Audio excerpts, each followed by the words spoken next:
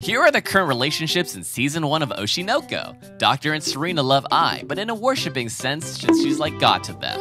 Serena loves the Doctor. At first it seems like a joke, but that face says she's serious. The Doctor humored her and wants to support her, as a fan, not a lover cause that would be weird. Ichigo was married to Miyako and after the incident he f***ed off and got a job as the main character in Bleach.